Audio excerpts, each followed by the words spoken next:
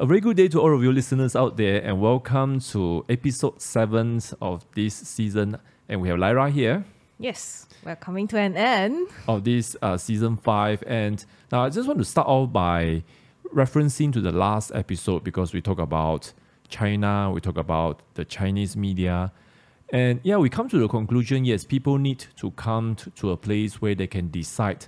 But how can people decide if there is no fairness in terms of the right platform, the right place?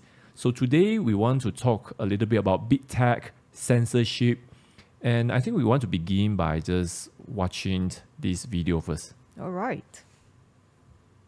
Part of this issue and other issues with COVID, goes back to an attempt to enforce one acceptable narrative on all these issues. And, you saw it with the censorship of Dr. Bhattacharya with Twitter. You also saw it with Dr. Fauci and some of these people saying that they needed to go after these people who wrote the Great Barrington Declaration. They wanted to not contest the ideas in that. They basically wanted to smear them because they didn't want to have any criticism of their lockdown policies. And so part of the reason I think it's been a bad response is because from the very beginning, you've had a lot of arrogance that it's our way or the highway, and anyone that offers any type of a dissenting opinion. And they were censoring from day one. People that would write anti-lockdown things in March of 2020, April 2020, some of those would get taken down off some of these big tech platforms. And so we saw that over and over again. And I think that ultimately, your policies or your positions or your analysis of this medical science should stand on its own. And if it's not able to accept criticism, if you can't defend the policy against valid criticism, then maybe you need to be looking in the mirror. But that's not what these elites wanted to do. They wanted to just cocoon themselves from any criticism and to try to denigrate anybody that had a different way of thinking. So I think with the Twitter, what Elon Musk is doing, I think there's going to be a lot more that comes out with that. And I think that that's very important. But I think it's also important to say, Twitter is not even close to most of the censorship, what was going on. They're a much smaller company than like a Google or YouTube or some of these others. And I guarantee you everything that was going on in Twitter is going on in these others, if not even more so. And we got a sense of that when they went after us for having the opposing the masks, having the experts oppose the masks for these young kids. So that's Governor Ron DeSantis at COVID-19 mRNA Vaccine Accountability Roundtable just 3 or 4 days ago. So it's very interesting. I mean, there are so many things that he mentions, but I think broadly we want to break into 2 issues here today. One, of course, is the censorship, deliberate censorship of big tech, which they deny many, many times. But as Governor DeSantis alluded, the Twitter file released by Twitter's new owner, just sort of. But before we even get into that, have you been reading the mainstream media? Seems like very little reporting of the Twitter file.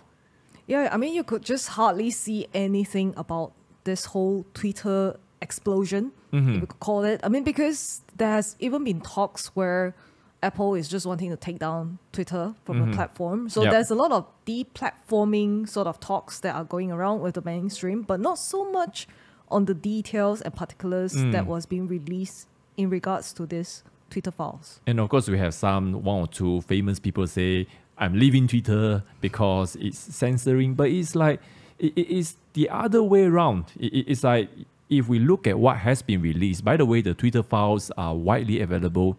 And Elon Musk sort of released to mainstream media, people like Matt Taibbi, people like Glenn Greenwald, these are people you consider establishment in the media, but of course now that they are against censorship, I'm not sure what is their classification. Maybe they'll be moved into the dissenting party. So that's one part we want to mention. Then of course, the other part is how these impact COVID. And I think that would be the second part. Now let's talk about big tech first. And now Lyra, you're going to talk about Twitter file. But before that, let me just set the scene for you. 2016, after Donald Trump won the elections, Google had an internal meeting. Yep. And they are like, and in fact, it was later on, the whole video was kind of released, because they were just there. They looked so moody. They looked so unhappy. And they just behaved like spoiled child, that someone had damaged their thing or whatever. And they were just discussing what has happened and things like that. But the conclusions, end of 2016, was that we have to stop this from happening. We have to prevent this from happening again. Prevent what? Basically, they say we have to prevent the candidate we do not like from winning again. In this case, Donald Trump. Not through persuasion, not through political process, but through censorship, through manipulation of data. So they went into this overdrive the next few years. They started preparing for 2020. And just give you some of the example. So when you do a Google search, nowadays, there's a search suggestion. You type what is nice in Taman Desa, and then they will just come up with all these things. And then they will say, for example, you type a particular issue, Hunter Biden laptop, and it will tell you, if Google doesn't want you to know, it won't even show. Yep. Or it will lead you somewhere else. Now, why this is important? Because in any election, especially modern election, we're talking about margin. We're talking about you just need to persuade the 20%, the 30%, the 40% undecided. And that's why even the recent Malaysia GE, Twitter has so much, not Twitter, TikTok has so much power because you have so many undecided people. They are just waiting out there to be tapped, to be persuaded into a certain thinking. So that's the thing. Then, of course, I can think of another example. We think about the recently concluded midterm in America. And one of the way the big tech, the media, the mainstream media, they manipulated the result will be... Now, and I know if you are from Malaysia, you listen to this, you'll be so shocked to hear the election process. Now, the reason is because in America, the elections process are decided by the states. So can you imagine Selangor had their own rules, Sarawak had their own rules, and basically every state have their own rule. And it's strange, but true, they don't necessarily need to count all the vote because their data trending is so good, and they'll be like, oh, based on the data, XYZ is likely to win. So at some point, usually the media will call the result. So how do they do the manipulation in 2022? Will be to call out the election very, very early on, after 20% of vote. Can you imagine 20% counted, and then you say, oh, XYZ has won. And it's kind of remind me of election day, right, in Malaysia. I think 8 or 9 p.m., suddenly someone said, oh, Zahid had lost. Those kind of things. And it kind of will have impact because people start to think about the wave, what's happening. So that's one of the example. So we're just laying all this out so that you understand what we're talking about. But Lyra, I think you have gone through some of the things that has been released, right? The so-called Twitter file released by Elon Musk. Maybe you'd like to just go through very quickly with us and, discuss why this is so impactful going forward. Yeah, right. I mean, I just want to just set the scene again a little bit more, because following what you said about the Google internal meeting, Yep. I mean, I think a lot of people were not aware that it was actually an hour-long sort of meeting. And then the conclusion was that the X by Alphabet's president, that he basically just said he himself being that immigrant and also a refugee, he certainly find the selection deeply offensive. It's like you are imposing your idea of offensive to all the rest of the people. I mean, if you're the president and then you have a whole lot of employees, what are you going to say to your president, Yeah. So it's very overbearing in that sense. And he also said this, that he says it's a very stressful time and it conflicts with many of our values. Yep. But you are that platform that basically allows people to have that sort of public conversation. You talk about First Amendment, and yet you have this sort of values. And all these are that underlying values that are governing the whole setup of your company. So, I mean, obviously there are certain things that are going to just be shadow banned. And that's where we come into this Twitter file. I mean, obviously, if that's the scene that is being set by one of the largest company in the world, Google, and then you also have Twitter. Also, in the same gang altogether, like big tech. So Yep. basically, all this group of people are just saying that we will just allow you to see what we want you to see. And I mean, just going back to like Twitter, one of the very, very first thing that has been banned and that people can't really even talk about this whole thing is Hunter Biden laptop. Yep. I mean, and there are a lot of reports that say if they had known that there's this sort of collusion that is coming and happening in the background, they wouldn't have even voted Biden in the first place. And a lot of people are having that voters' remorse. Yeah, the data did show that because we're talking about margin, it's very, very close, that if that news has been promoted by the media, there will be a great shift, because how can we put in a commander-in-chief with family members who are so compromised by corruption, compromised by China, for example? Yep. And you remember one of the main publications that kind of reported New York Post? Yep. Now, New York Post is sort of pseudo-conservative, I'll say. They are not even supporter of Donald Trump that much. But they were removed from Twitter for a long time and no explanation was given. And all the mainstream media just kind of dumbed down and said, what laptop? And now the authority are saying, oh, we have the laptop. And that's why it is becoming more and more ridiculous, but we get into that. So maybe you want to go into the Twitter file now? Yeah, of course. And then, so the first part was basically that Hunter Biden laptop, where you basically just see that FBI is just colluding, and then they say, oh no, this whole thing is just Russian misinformation and stuff like that. And then you also have like basically a part of people, a group, the secret blacklist, where they just basically just say, no, any dissenting voice against Biden, I mean, you're not going to observe all this thing in Twitter.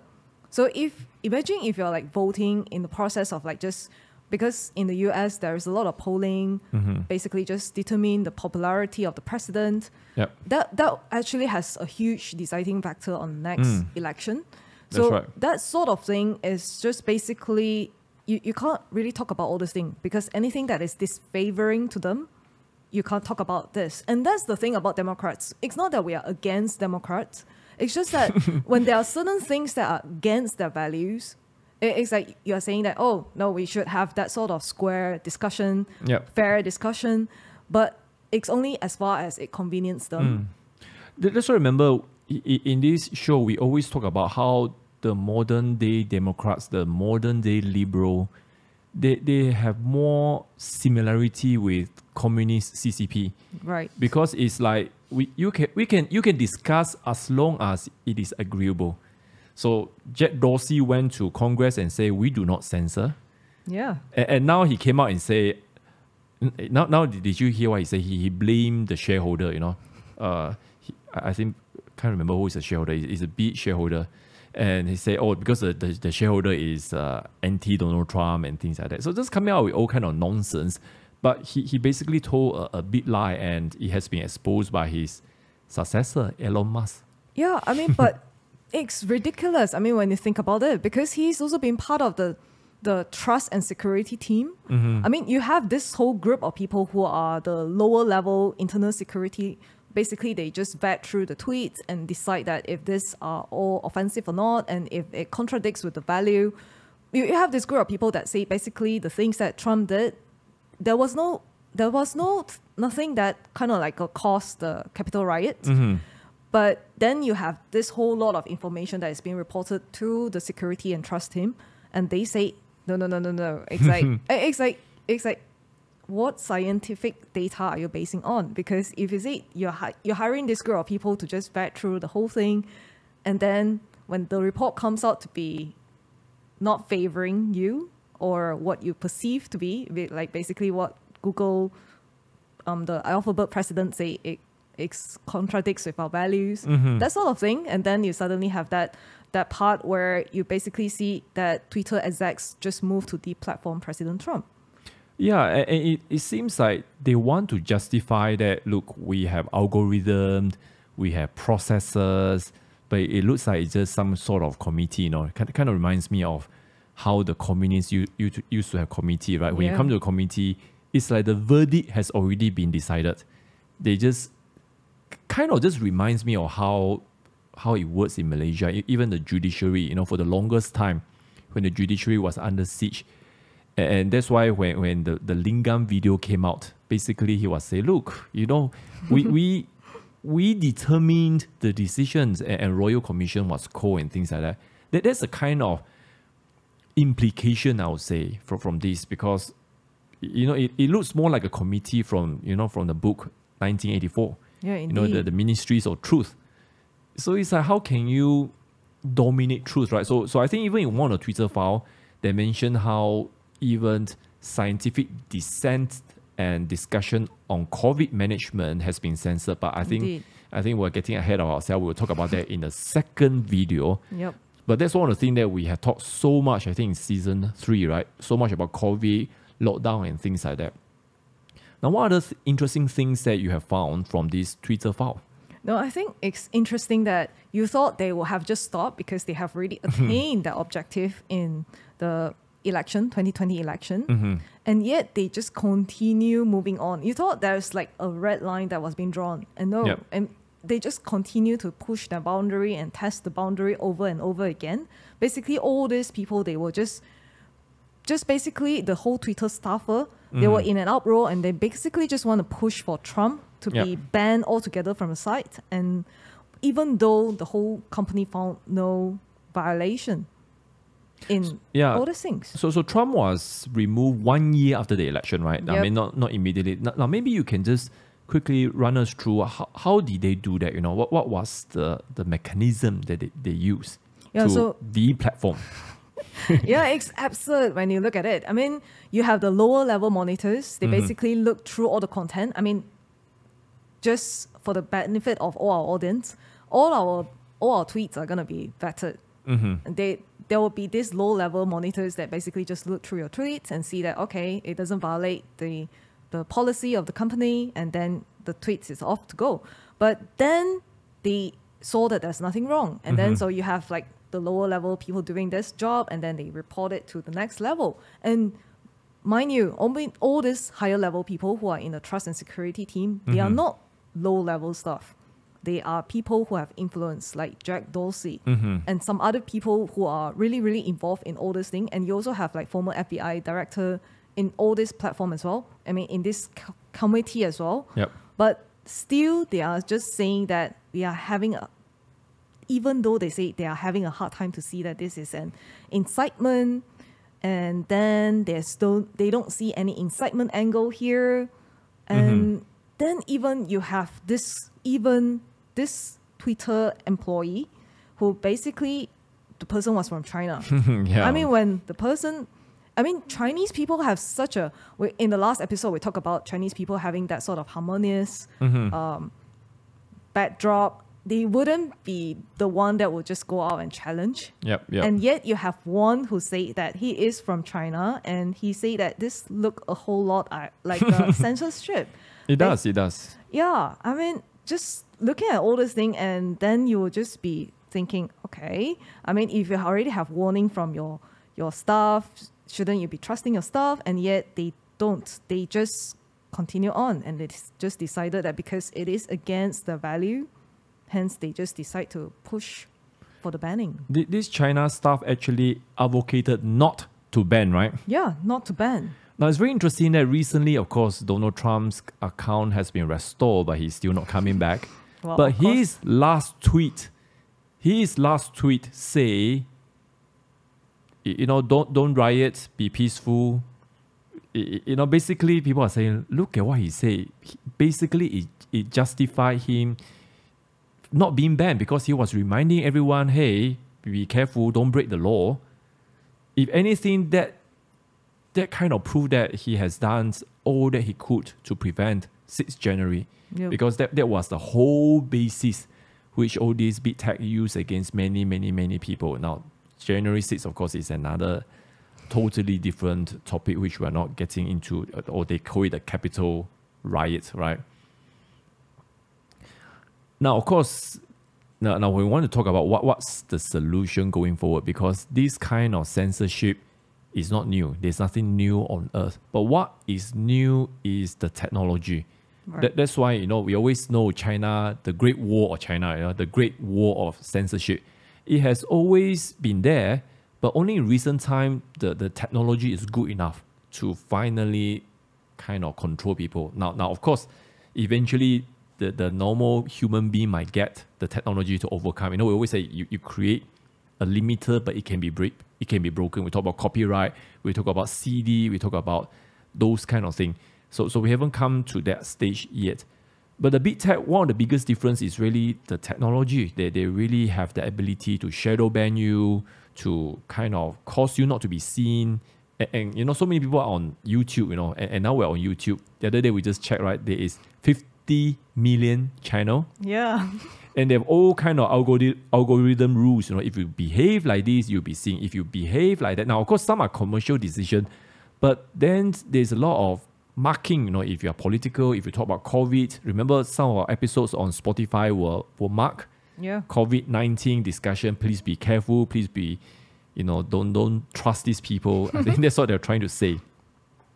But I want to highlight one of the things, now very recently, just the last few days, Professor Alan Dershowitz, of course, he's a former professor emeritus of Harvard University, a top criminal and constitution law. And of course, they ask you, because the whole thing about censorship, it comes down to freedom of expression, freedom of speech, First Amendment. But of course, we all know First Amendment is not unlimited, because if you go out and defame people, you can be sued. So one of the suggestions, not by Dershowitz, but over the years, is how do we deal with big tech? Is they say, okay, why don't you treat internet as utility? Because if today I have water, I have electricity, just because you don't like me, you can't just turn off the utility. So that's the argument. If we make it utility, you can't just turn off the internet. You can't just deplatform me. You can't just use cancel culture. Now, Dershowitz, of course, he is liberal. He's classical liberal. He is Democrat. But then he is also very sympathetic to the conservative discussion. So he said this, he said he doesn't think internet should be utility, because he feels like it will open up a whole floodgate. Suddenly you have all kind of rubbish on internet. But what he was saying is that we need to be wary of the collusion between private sector and government, which is what is happening with Twitter, with the Twitter files. I'm not quite sure what is Elon Musk's end game. A lot of people are very kind of encouraged by what he did. I'm still a bit suspicious of his ultimate goal, but that's besides the point. So, but what he released, I think he wants to show that, look, the previous management colluded with government, and that's why it is a wrong behavior.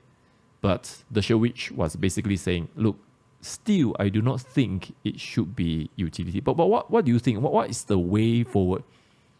I mean, okay, before you mentioned, another argument that I heard would be, because this is basically cancel culture, do you agree?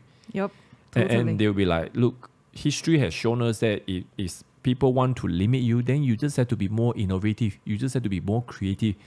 But today, you want to create another Google Play Store. You want to create another Apple App Store. It's crazy, right? It is. I think it's just so difficult. I mean, if Microsoft couldn't do it, if Nokia couldn't do it, if BlackBerry couldn't do it, do you think any of us have any chance? But anyway, I want to hear your take. Well, I think it's interesting that you're talking about. I honestly, I think what Elon Musk did was phenomenal. Mm-hmm. I mean, yeah, don't get me wrong. I like what he's doing. I'm just not quite sure where is the end game for him. He has all the resources. I guess it's just like 1% of his fortune. Yeah. Basically, I think it's a model. Mm-hmm. It's a model for the conservative. I mean, or freedom fighters. Maybe not use the word conservative, but like freedom fighters. Mm-hmm. I mean, if you truly believe that there is that liberty, I think people need to start to move towards the paradigm of how can you influence the society. I mean, because this whole show is really talking about nation building, talking about transformation. So how do you begin to transform the whole society? I mean, all this thing is basically that platform that allows public conversation. Mm-hmm. So yes, I do agree that should be a separate platform altogether. But I'm not entirely sure that if you can totally just move out and create a new platform altogether, because even if Elon Musk is wanting to have like a Tesla phone right now, I'm not sure how many people will buy it. Yeah, Amazon tried to do it, Facebook tried to do it, and they failed miserably, okay? Very miserably. Not to say that they can't, it's just that it takes a while to create an ecosystem altogether. And I'm not sure if we want to, like, from one ecosystem to jump into another ecosystem, and then you begin to see that there is tyranny that is happening. Because basically what you're seeing with the big tech colluding with the government is basically, I think the American, especially like Democrats, they are envious of CCP, I think. I mean, honestly, I Their think... efficiency in controlling people. Yeah, indeed. It's like, it's almost like, if you look at what Anthony Fauci is saying, it's almost like he's envious of the amount of control that they have. It's like, we just basically censored you. We just basically lock down, continuously lock down. I mean, that's why he's so supportive of lockdown. I mean, even though there's a lot of reports that show lockdown is not effective at all. So, but then going back to this, like the end game, I'm not sure. I think it's just like a model. Maybe probably like rich people, they have that sort of mentality whereby maybe I just want to have that sort of liberty to give people the experience of having to enjoy freedom, basically. I guess because he comes from Africa, and then I guess he just wanting to have people experiencing that American dream all together again. Yeah, I mean, I think of him, like, now that you mentioned this, I just think, he could be more like, I'm a capitalist, I'm just going to encourage free market. So I don't believe this sort of censorship is good for free market, good for creativity.